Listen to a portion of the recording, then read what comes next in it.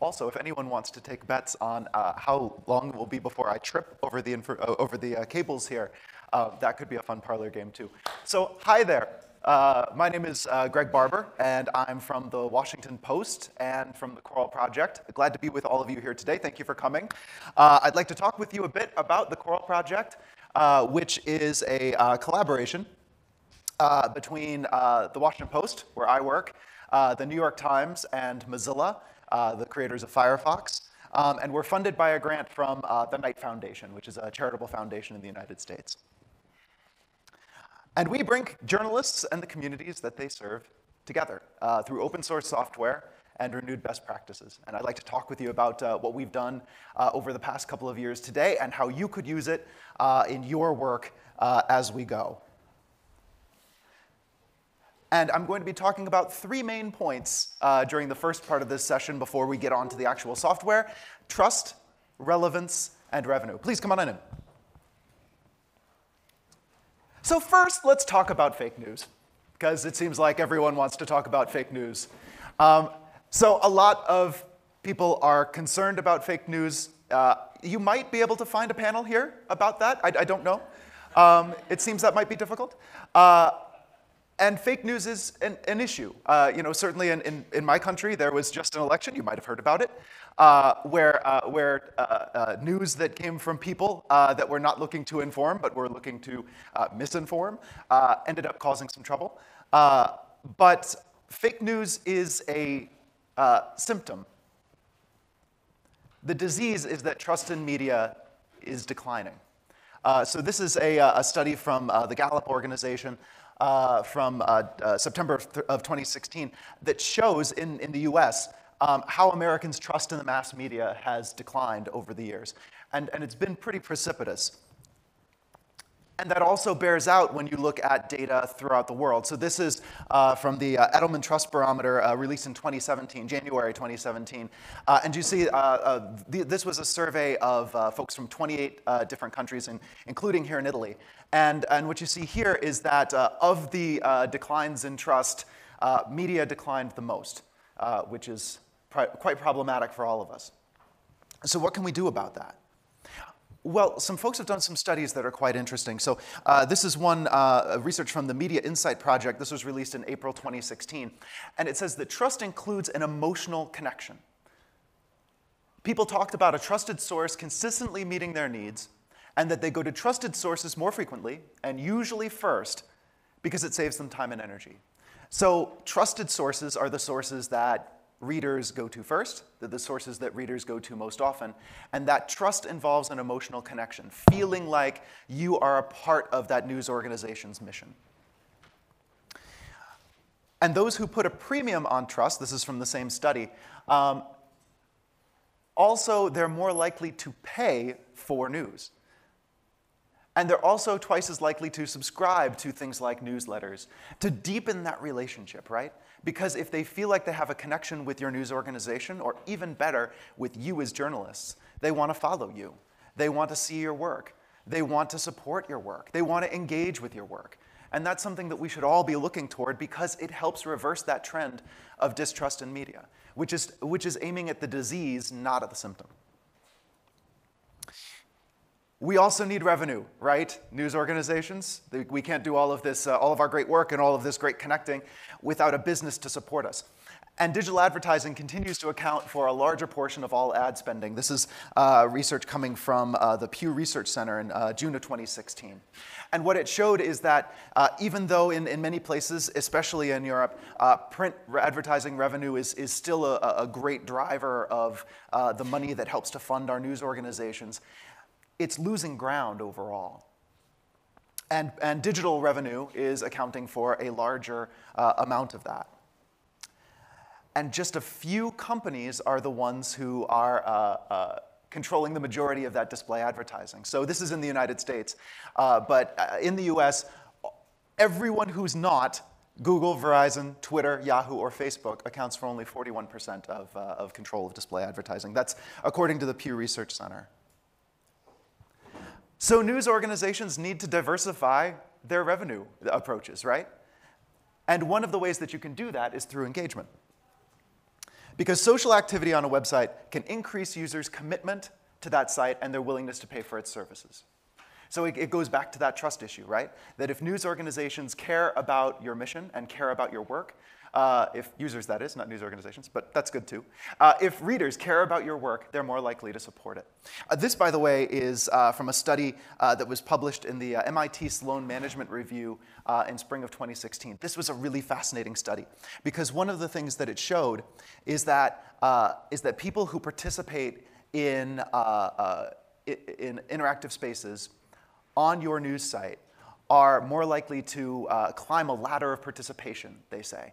And comments and reading comments are high rungs on that ladder of participation. So that gets people to think more about wanting to interact with you, about wanting to interact with your organization, about following your journalism, about understanding, right, that the journalism you're creating isn't just something that they saw on Facebook, but is actually something that came from your organization or that came from you. I really trust that organization. I really trust this reporter. I want to follow them. And it's not enough, this study says, just to have participatory options out there, just to say, hey, you could send us an email. You need to have a strategy and outreach so that you can actually get users to interact by enticing them to interact, by asking them questions. And you need to have a clear strategy in place to interact with those users and to actually make good on those requests. So just saying, hey, send us an email. Hey, leave us a comment. That's not good enough. What you need to actually do is make good on that, right? So if a friend of yours said to you, hey, give me a call, and you called, or they called, but you didn't pick up, that's not really that's not a connection made. That's just a call sent. So what we're doing with a lot of comment systems now is that we're saying to users, hey, call me, it's fine. But then we don't answer. So where's the value for that in users? There's also the engagement factor. So many of us are looking to move specific metrics when it comes to our websites, right? We want to increase page views. We want to increase time on site. We want more unique viewers. Engagement can help you with that. So the Financial Times says that readers who comment are 7 times more engaged than other readers. And I can bear that out with metrics from the Washington Post. The readers who comment consume far more pages per visit than the typical reader. Readers who comment stay on the site far longer than most users. They are more likely to return to the site, and they are more likely to subscribe. These are our most loyal users, full stop. And then comment readers, which was a group that we at the Washington Post hadn't really even considered a distinct group of people. When we started looking at them, we found really interesting metrics there too. They read about twice as much as the typical user in a session. They came back more often. They were also more likely to subscribe. And they were also more likely to spend time. A large number of Washington Post subscribers are also comment readers. So having engagement spaces, comments on other things, on your website is a way to increase time on site. It's a way to prompt engagement and loyalty.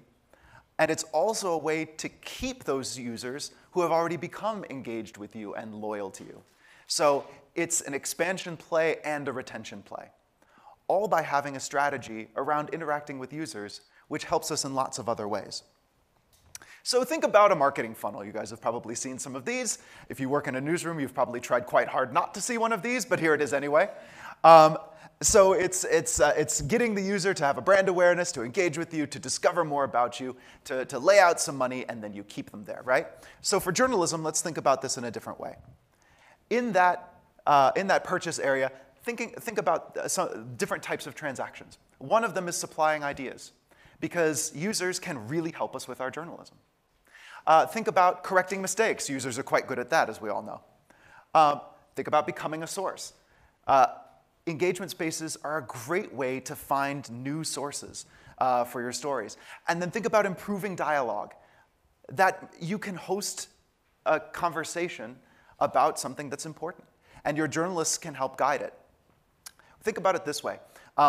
In radio, and on television, we have, for now many decades, had call-in shows, had shows where we bring in voices from the outside, and we as journalists moderate that discussion. We ask questions, the person answers, we keep things going, we make sure that it's civil. These are skills that we as journalists have. It's been part of our DNA for decades now. And all we have to do is translate those skills into a digital space. News organizations lack diversity, and my apologies again, these are some American numbers, but the percentage of minority journalists in American newsrooms, according to the American Society of News Editors in 2016, was very small, 17%. The percentage of minority journalists in TV and radio newsrooms who responded to a Radio Television Digital News Association survey also last year was also quite small, 23%. Why does that matter? According to another study here, this one from the Media Insight Project, so back to that study again, the users, particularly African American and Hispanic Americans, were more likely than white Americans to say that it was important that they see their communities and people like them in the reporting. So engagement is a way, if your newsroom does not have a lot of diversity, engagement is a way to bring in that diversity, right? If you don't have those voices within your newsroom, get them from your readership. Ask people from different backgrounds. Ask people who have had different experiences. Our job as journalists is to tell other people's stories, is to find those stories and tell them and make them tell them in a compelling way, in a way that reflects that story. And this is a great way to cast a much wider net than we can just by walking out to a supermarket parking lot and hoping we encounter someone with something interesting to say. Also, a large, this is from another study, this one from the University of Missouri School of Journalism, released in the fall of 2016, that said that a large portion of the American public has expected political news to be covered in one way, while reporters are covering political news in a different way. The result of this study was that, that political reporters see politics and the coverage of politics in a different way than the people who consume their reporting. You might say that we saw a very large example of that in the American presidential election, where much of the political analysis showed one candidate winning, and reality showed another candidate winning. That's one very large example, very outsized example, as with many things regarding that story, but it's emblematic of an issue that we've seen sort of throughout political coverage, that there will be analysis from a journalist and we will get a different reaction from the users. That's important. It's understanding your readership. That's understanding what your readership is thinking. And that's a really important part of our job as journalists, is to reflect what's really going on and what people think.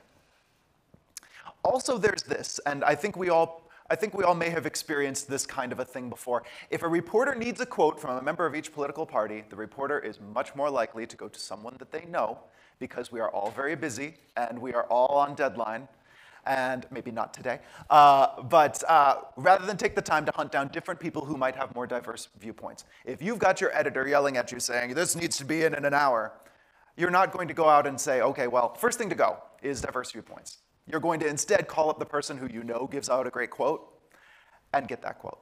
So digital engagement is a great way to cast that net, to hear from people of from different walks of life, and then to be able to reach out to them. They want to come to us. We should let them. So, to establish and maintain trust, we have to make a connection. To unlock subscription or membership funding, we have to have a strategy that shows readers our value and the value of interacting with us. And then to remain relevant to readers, we have to reflect their experience. So to put it shorter, connect, strategize, and listen. And that's what we need to do as journalists, and that is what digital engagement can do for you. And you can do it. And we can help. So how can we help out? So this is the part of our show where we talk about Coral Project software. There are a few seats down in the front, by the way, if anybody who's coming in wants to sit down. So I'm going to talk about two main software components today. One of them is our Ask platform. Ask is a form creator and gallery creator And what that does is it allows you to create forms so that you can ask questions of your users, have those questions come into a database. There is a simple moderation panel where you can see the results that have come in, and then you can mark the results that you like and have those display back out on your website. This is what Ask looks like, by the way. This is the submission manager. So you can see what a sample submission from a user would look like. So features of Ask include drag and drop form creation. So you can choose from different types of form entries. Say it's a short answer question, long answer question, these sorts of things. There are standalone and embedded form options. So if you want to put the form on an article page, you can do that. If you want the form to stand alone, you can also do that. There's simple moderation, as I mentioned. There's tagging to categorize user responses. So let's say that you've asked a question about the budget. And some people say, oh, I want there to be more spending on education because of this reason. You could label that as education. If some people say, I don't like the budget process because the government is corrupt, you could label that opinion. There are different ways that you could categorize these results so that you could much more easily go back and find responses. Also, you could categorize results as, please call this person. This should be a source.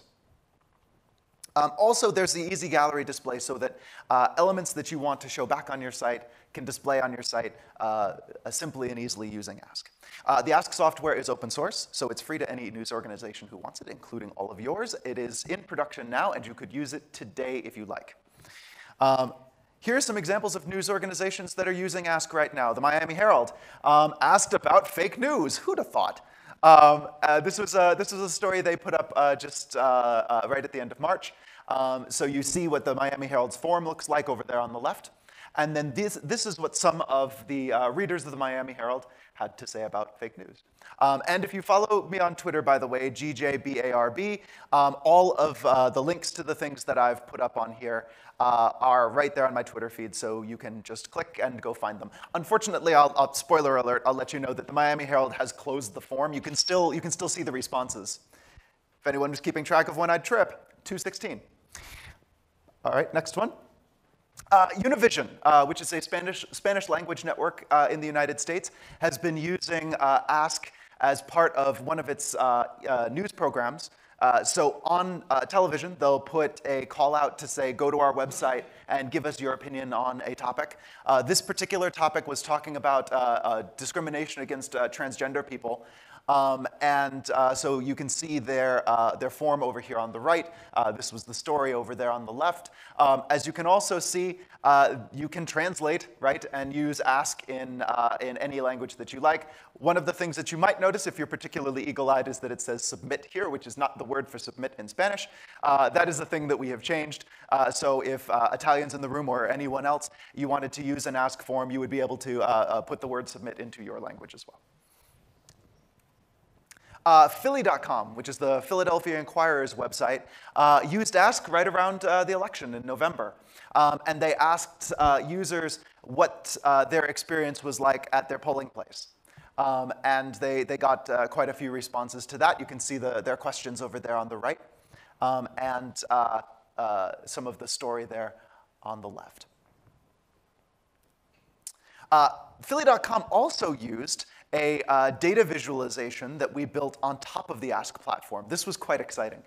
We paired with a with a design house called Baku, which is based in Boston and New York in the US. And they helped us to build a visualization using the Ask platform so that users could basically craft a letter to the new president. This was on the day after Election Day. That is why it was called Tell Our Next President, because we didn't know who it was when we created it.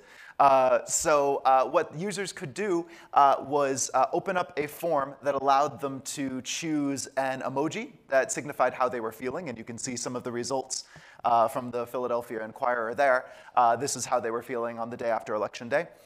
We also asked what the top priority for the new administration should be, and that was a multiple choice question. And so this person said that the top priority should be the economy. And then there was also a short answer space where we asked the user to say one thing that they would like the new president to accomplish in 4 years. And this person said, create jobs for people, increase vocational training, and have the government stop backing student loans. That was their opinion. And so after we got those responses, as a user, you were able to click on the different emoji to see specific letters from people who felt that way. You could also click on the different top priorities to see letters. It was really interesting. That visualization is open source, so anyone could use it for anything they like, and it works on top of the Ask platform. So that just goes to show what kinds of things you can build on top of Ask. Also, the Washington Post has used forms. We actually use an older form service that was one of the inspirations for Ask. So Ask was built using the learnings from this. But I bring this up because it shows the power of asking readers what they think, asking readers for their personal stories. So one of our reporters asked our readers to talk about the impact of changes to our healthcare law, which at the time looked like it might change. In fact, it looks like it might change again. Who knows? But anyhow, when we asked this question, we asked users, how do you think the newly proposed healthcare policies will affect you? And the responses that we got were tremendous. They were very personal. They added lots of texture to the story.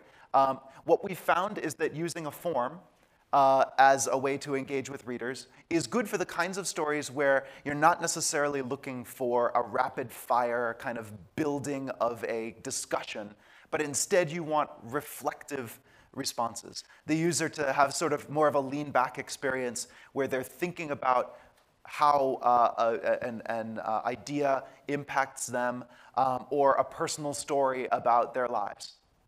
And so what we got back when we asked this question was almost 1,200 responses from readers, which was tremendous. And so our reporter wrote 2 stories based on this call out. One of them, she found 5 of the respondents, interviewed them, did some reporting, and then constructed a story where she told each of their stories as vignettes. And then she wrote another story where there's a screen grab of that right here, where she shows where she talked about the 1,200 answers that we received and gave little bits of information about some of those responses. And then put the form at the bottom of the page and said, if you have stories, please let us know. And so then we got even more stories on top of that. So what's great about this is not only that we had this, this opportunity to write a couple of stories off of these initial reflections from users, but now we have these users as sources.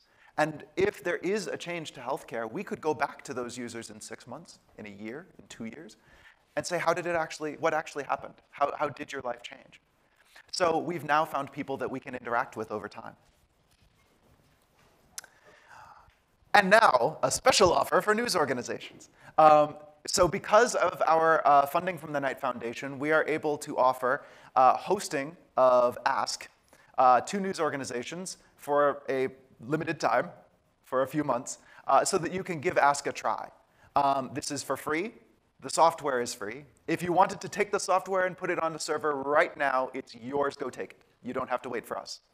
But if you would like us to spin up a server so that there is no development time required for you to try out Ask, if you go to a form that I will give you a URL to in a moment, I suppose. Also, I have it on Twitter, so if you just wait for that tweet to come out, it'll be there.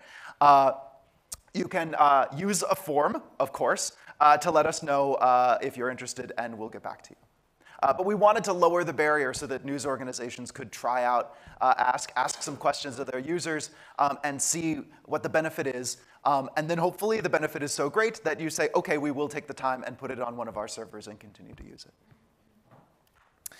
There we are. There's that URL. So if you want to build forms and do it today, you can go to github.com/coralproject. That's where you can find our software. And if you want to sign up for a hosted version, just let us know who you are at bit.ly.com/coralask. And again, both of those URLs will be coming up on my Twitter feed at some point. But Ask is only one of our products. I said I'd talk about 2. So let's get on to the other one. Oh, by the way, before I do, we'll just talk about the organizations that are using Coral Project software right now. We've had some great partners in news organizations who have helped us to understand what their needs are, help to test out the software, help to push it in directions we didn't expect. So I wanted to give them a shout out here and say that we would love to add your organization to this list. So let's talk about Talk. So Talk is our comment platform. It is also free. It is also open source. It is also built in a way that is flexible and extensible, so that we want it to be the kind of software that we at the Washington Post, who tend to be very special snowflakes when it comes to software, we cannot leave well enough alone, that we can change and sort of bend to our will so that we can use it in different ways. So it is built so that your organization can also do that. It will have a base set of functionality that I'll let you know about in just a second, but then there's the ability to build plugins on top of that to take the information that's saved in our database and use it in different ways. So Talk includes, of course, a comment box, right? So this is what you'd see on a Talk page. All of these styles and colors are changeable. They will adapt to your CSS. So you don't have to go with our color blue or our color gray or our font or anything like that. But what it includes is a dedicated space for comment guidelines and privacy policies and messaging. That's that blue bar up there.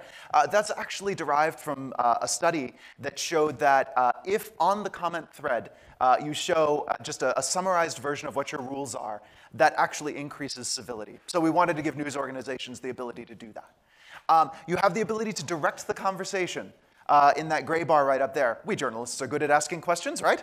So ask one in your comments. It can help to give users an idea of what it is you're looking for. Commenters can view their comment history here, if you can click on that My Comments tab there. But they're not able yet to see other people's. But that is something, if your organization was interested in doing that, that you could do with a plugin. Reporting and flagging includes context to help moderators. So if you click on the report button, which sits on every comment, you can tell moderators why you're flagging that comment. Is it because it's offensive? Is it because it's spam? Is it something else? You can also report usernames. So if a user is using a name that violates your site's discussion policy, then a user can let you know about that by clicking report and then choosing username and then giving us a reason why they're flagging that username. By the way, our moderation flow was derived from conversations that we've had with moderators, some of which I've had in previous years here in Perugia, but then others from other conferences and other connections. We've talked with dozens of moderators, hundreds of journalists in about 40 countries now. So all of the work that we've done here is based on a lot of reporting and a lot of other folks' opinions. Another thing to talk about here is that banned words, so we have filters for banned words and suspect words. So banned words would be words that you as a news organization want to be sure never appear in your comments. Suspect words are words that could be used for trolling, could be used in a negative way, that you would just want to have flagged in your moderation. So banned words, comments with a banned word would be immediately rejected. Comments with a suspect word would be immediately sent to moderation with that word highlighted, so that moderators could see where the word is and see context and see whether it needs to be rejected. Also, staff members, you can see right here that our creatively named admin has a staff badge. So when your staff members participate in comments, users can see who they are and see that you're paying attention and that their conversation, their contribution matters to you. Talk also has a moderation queue. You can see what that looks like here. You can see also, by the way, what that highlighting would look like. So that's highlighted in yellow here. So in the moderation queue, you can view all the flagged comments, or only those from a single article if you have a moderator who is only supposed to moderate in one specific place. You can view the reason for why a comment is reported. That's sitting right next to the comment itself. Links and banned and suspect words are highlighted as you see here. There are keyboard shortcuts to allow for quick moderation. This was a request of many moderators who move very quickly through the moderation queue. We wanted to allow them to do that because speed's important when you're moderating a very vigorous discussion. You can ban users directly from the space if the user is causing a lot of trouble. And you can also turn your comment threads into pre-moderated threads, and those pre-moderated comments are displayed in a different queue, so the moderators can keep track of the sort of context of the moderation. Are they seeing this comment because it was flagged by another user, or are they seeing this comment because they're seeing every comment in that thread because it's pre-moderated? The moderation settings from Talk also include flexible settings around pre-moderation. I was just talking about that. Admins can force all links to be manually approved, rather. So if you don't want users to link out to different places, especially if perhaps you have a trolling problem or a spam problem on your site, you could make it so that anytime a link is used, that has to go to moderation. You have an ability to copy and paste banned words and suspect words into this list, so you can see where that is here. And we've also included a sample list of banned and suspect words and phrases. These are sadly only mostly helpful for organizations in English, and it is quite a set of words, I must say. Also, our stream settings include settings that allow only administrators to manage them. So if there are things you want your administrators to do but not your moderators, there are different roles for moderators and administrators. You can customize messaging for closed comment spaces. So say, for example, you automatically close comments after a week or 2 weeks. You could customize what that message says. You have the automated closing of comments after a set period of time. You can see where that happens right here at the bottom. And then you can limit the length of comments to encourage conciseness. This also helps to encourage civility. We found that when users tend to go on and on a bit in comments, well, A, most users don't read past that first screen, and B, it's usually because there's some kind of a screed that they're writing, and C, actually, usually they're just copying and pasting something they've put in lots of other places.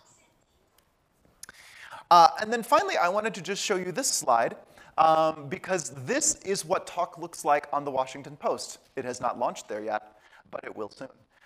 We are in the process of integrating Talk onto the Washington Post. We're going to be testing out the Talk beta, hopefully within the next couple of weeks. And then Talk will be our new comment system at the Washington Post this year. So developers are working on it, probably not right now, but they will be working on it next week. So, Talk, you can build communities of interaction. The way to get the beta software, it is there, it is free, it is available to you right now. You can go to github.com/coralproject. If you're interested in paid hosting of Talk, so I know that for some news organizations, the idea of taking software, putting it on a server you control, managing it, oh gosh, what happens if the server goes down? What happens if we get a whole lot of interest and usage goes up and the server needs to be expanded, all those sorts of things. News organizations may not want to manage that themselves. We are currently thinking of ways that we can help with that we might be able to host. And so we're considering offering paid hosting if there is enough interest in that. So if you are interested in that, you can let us know at bit.ly/coraltalk. And then you can explore Talk's features yourself. There is a page that we've put up where you can mouse over different things and see how they work. That's available at bit.ly/talkfeatures. And all of these URLs are going to be coming up in my Twitter feed probably in the next few minutes. So, so you don't even have to write them down. You just go to Twitter and click. Before I let you all go, I also wanted to talk about our research because we did a lot of it before we created these products, and I figured that some of it might help you in your daily work. So one of the things that we did was we worked with a group called the Engaging News Project at the University of Texas at Austin, and we did a study of commenters and comment readers on 20 different news sites in the U.S. And we got about 12,000 responses. And the responses were quite interesting. I wanted to tick off some of the top things. Around 75% of the people that we talked to wanted journalists to clarify factual questions in the comments and wanted experts to respond to comments. So what that says is that readers are interested in talking to us and hearing from us and having us do our jobs within that space. They don't see the comments as something different. They don't see it as something that just came in the internet box and we're stuck with it. They see it as a service that we provide as news organizations, because it is. Every other page on every other pixel rather on a news site's page is heavily scrutinized, right? We all know this. We are careful about what we put in each of those spaces. But for some reason, as an industry, we've not paid that much attention to what we're doing in comments. It's the space that, oh, I don't read the comments, or I write my story and the comments down there, oh, they're terrible. It's our responsibility. It's part of our storytelling. And that's what readers are telling us. They're telling us they think it is part of our storytelling. Just over half of readers want journalists to actively contribute, and just under half of readers want newsrooms to highlight quality comments. And then about a third of readers want sites to allow anonymous posting and want journalists to direct conversations and comments. It was a really interesting study, and the full results are going to be available on my Twitter feed. You can click on the link there. We also, so we went broad with that study. We also wanted to go deep.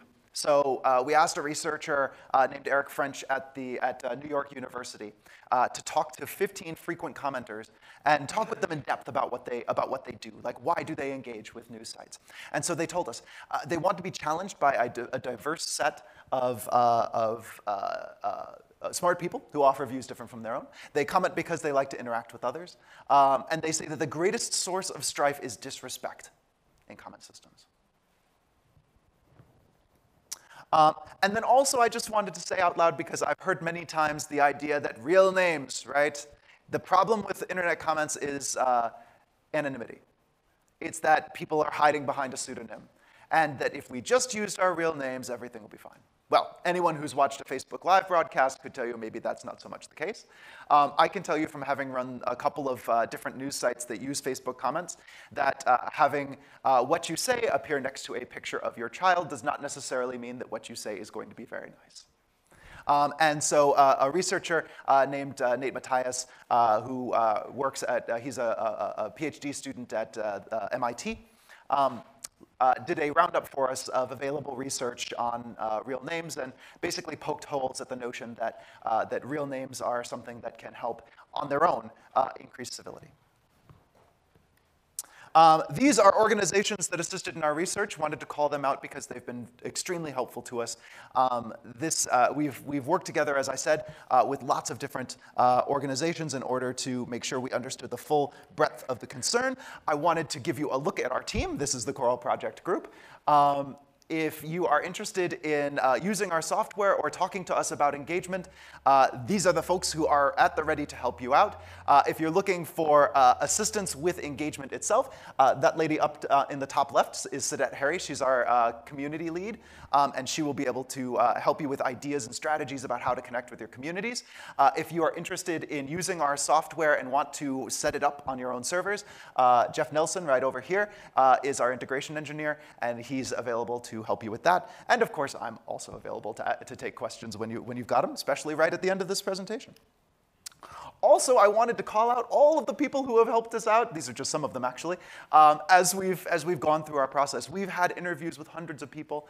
People have given us, the industry overall has been so tremendously open and welcoming and giving of their time and of their strategy, and we wouldn't have been able to create any of this and give it out for free without them. And we'd like for you to be on this list if you're interested in talking to us or using the software, giving us your ideas, writing some code. We'd love to work with you. And then this is the final set of links here. So because journalism needs everyone, including you, we're the Coral Project. So you can get Ask at bit.ly.com/coralask.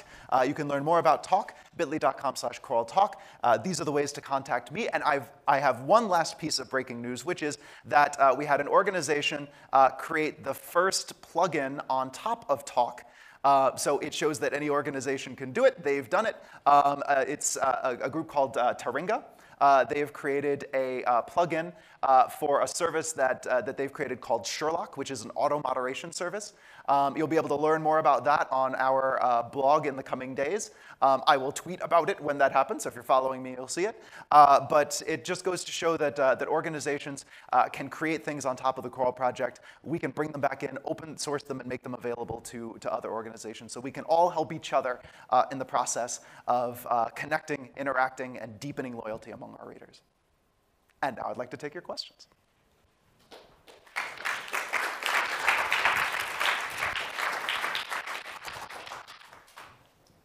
Yeah, hi. Hi, Georg Dahm from the German media startup Fairbetter Media. Could you maybe explain a bit what differentiates Coral Ask from other survey tools like SurveyMonkey or even Google Forms? Because it seems very simple, which is a virtue, but what can it do what the other tools cannot do? Gotcha, yeah. So what it can do that Google Forms, for example, can't do is the ability to create a gallery based on the submissions that have come in. So, so with Google Forms, you can get the information in, and great, now you have it, but now you have to think about how you present it. Coral Ask can make that part of the process easy by creating a gallery that sits right on top of that. Also with Google Forms, you don't have the ability to tag comments or responses in the way that you can in Coral Ask. And that's really good, especially so, for example, say you're with the Washington Post and you have 1,200 responses, right, coming into a call out. You want to be able to categorize some of those as follow up here, don't follow up here. This is a good long-term prospect, maybe this one isn't. So being able to categorize those things makes the work of moderating simpler and easier. Yeah. Hi. Oh, microphone's coming for you. Is there a tool which allowed me to establish who are the top commentators on Facebook, for instance? So we don't have an integration with Facebook, but I'm glad that you asked about top commenters, because one of the things that we can do, and one of the features that we're building on top of Coral Talk, is the ability to find your best commenters, to be able to find the people who are contributing in the most valuable way. So what we're doing is, it's not an algorithm, it's just math. So we are looking at the number of comments that have been deleted by users, the number of comments that have been liked, the number of comments that have been replied to.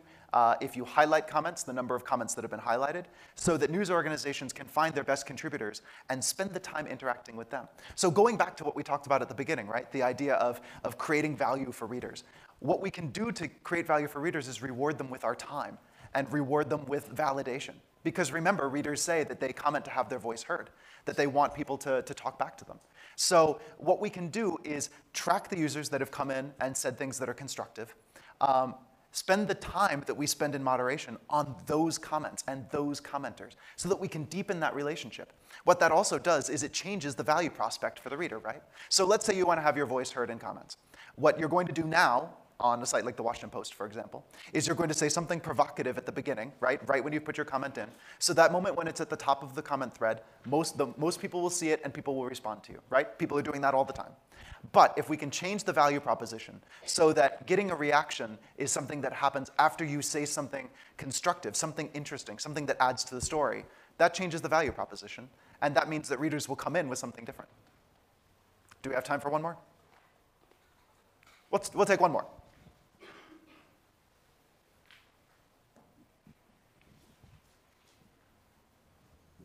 Got one in the back?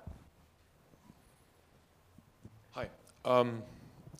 Speaking of the comment section, you said that readers want the journalists, the people who create the content, to interact with them. Yeah.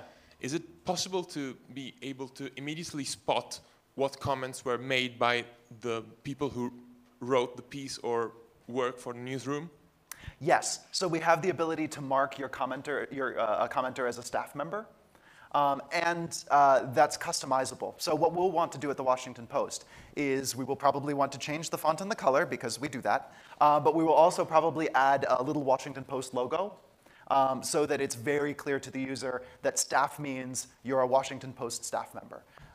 And so, yeah, and what's great about that is that there's an obvious visual cue to the user that the news organization is present, that they're interested, and that they're willing to respond. And we found that when we are present, that the level of civility in the conversation goes up. Sorry, I think we're about out of time, but I will be well, here for a minute and then right outside afterwards, so I'm happy to take your questions there. Also, I have stickers and cards and all sorts of things right up here at the front, so please feel free to come and help yourself to those. Thank you so much.